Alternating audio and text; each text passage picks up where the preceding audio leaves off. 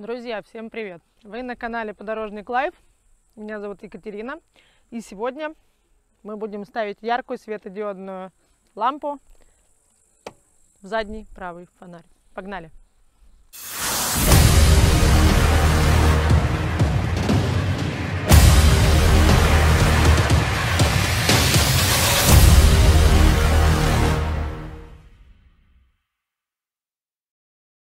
Ни для кого не секрет, что в фольксваген поло одна лампа заднего хода, которая находится в правом заднем фонаре. И зачастую света этой лампы при парковке в темное время суток не хватает. Очень плохо видно сзади, особенно когда смотришь по зеркалам.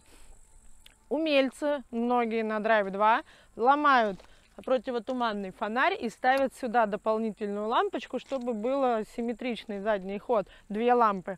Но у компании Lumos, я ссылку скину в описании под видео, есть чудесное и классное решение данной проблемы. С компанией Lumos я знакома уже давно.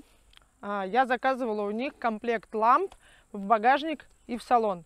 При том, что я ставила задний плафон для пассажиров. И там у меня тоже лампы Lumos. И вы можете посмотреть, как светят эти лампы. Светодиодные, не мерцают, не мигают и стоят в моей машине уже 4 года. С ними не произошло ничего. Они светят хорошо, тратят энергию аккумулятора в машине. Лампы действительно классные. И я очень давно хотела поставить лампочку заднего хода, но по той или иной причине откладывала покупку этой лампы. И вот, наконец-то это свершилось. Я наконец-то обратилась к ребятам и заказала лампу. Что стоит сказать о компании? Ребята молодцы, они могут сориентировать по телефону, они отвечают на все вопросы, они работают с клиентом как в мессенджерах, так и напрямую по телефону с ними можно связываться.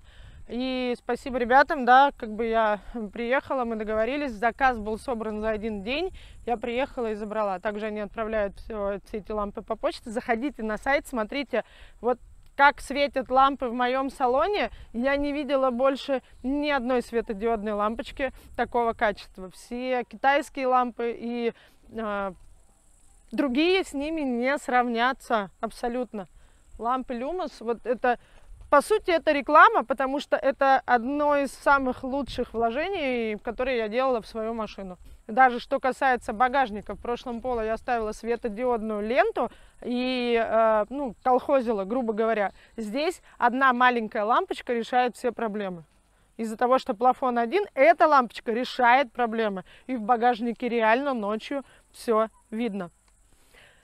Кстати, забегая вперед, я скажу, что я у ребят также попросила лампочки в плафоны для ног. Кто не помнит, я ставила плафоны для ног. Вот в этом видео можете посмотреть сама. В поло они с завода не идут. И, в принципе, даже ни за какие деньги. Но я делала это сама. Там стояли обычные желтые лампочки. И я у ребят попросила светодиодные белые лампочки. Вот так выглядят лампы. Вот эти две прямоугольные в ноги. И вот эта вот круглая. Вот с этой стороны цепляю пластиковой лопаточкой.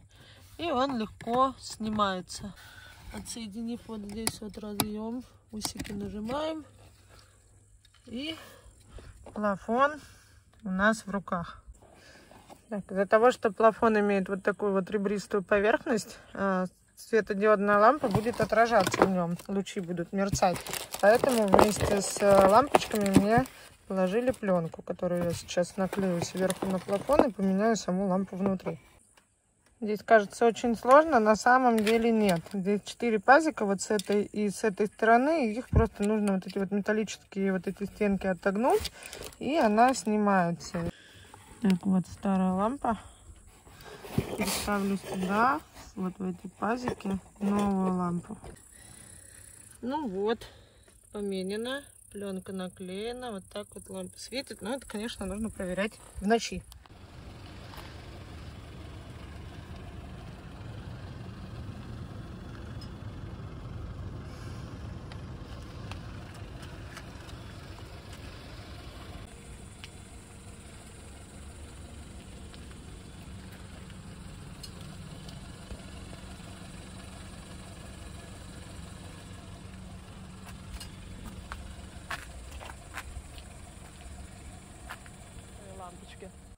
Ну, в принципе, освещение для ног это было просто моей хотелкой в целом. Но в темное время суток, также, когда открываешь дверь, подсветка ног не является лишней. Сейчас мы перейдем к замене лампочки в фонаре. Итак, чтобы снять задний фонарь, нам нужно вот здесь вот в этом месте нащупать вот эту вот прорезь в нише и отогнуть ее. За прорезью вы увидите вот такую вот штучку. Вам просто нужно ее повернуть против часовой стрелки. Вот это вот держит задний фонарь. Я, кстати, на этой машине еще ни разу не вытаскивала фонарь, а в белом поло я их меняла. Вытягиваете на себя и отсоединяете вот здесь вот разъем маму-папу. Так, разъем вытаскивается следующим образом.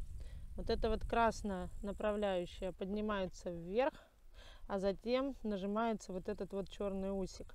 И тогда разъем свободно выходит.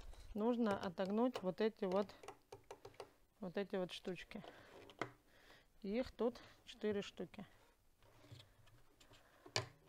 Вот как только вы их отогнете, вот эту вот серую можно будет достать. Вот она снимается.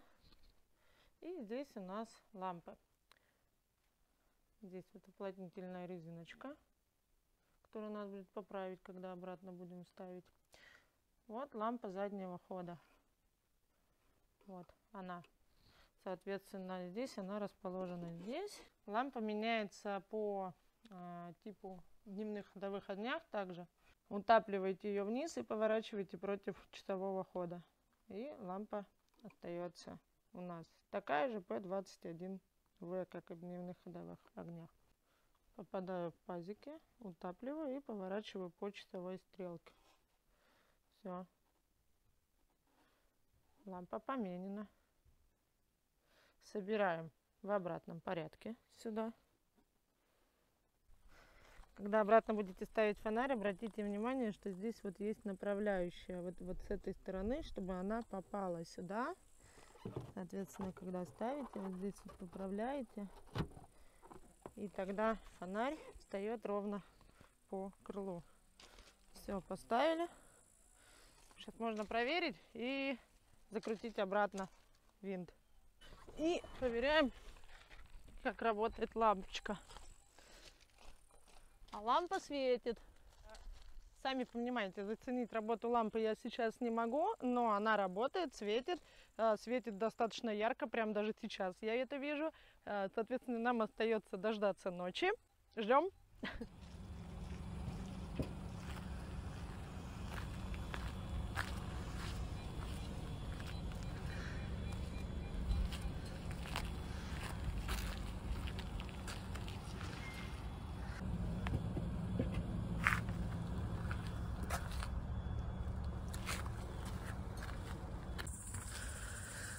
Ну вот, как светит лампа в ночи.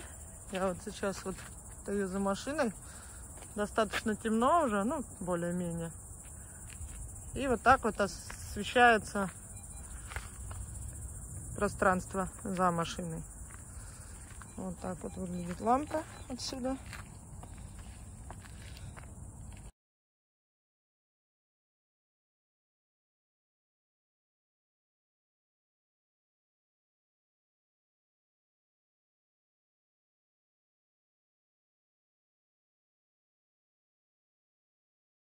В общем, вот такая вот получилась недорогая и быстрая переделка в машине. Пишите в комментариях, хотели бы вы себе такое, понравилась ли она вам. Ну, а за себя могу сказать, что давно хотела, давно мечтала, очень рада, что поставила. Я довольна. Оставайтесь на канале. Пока.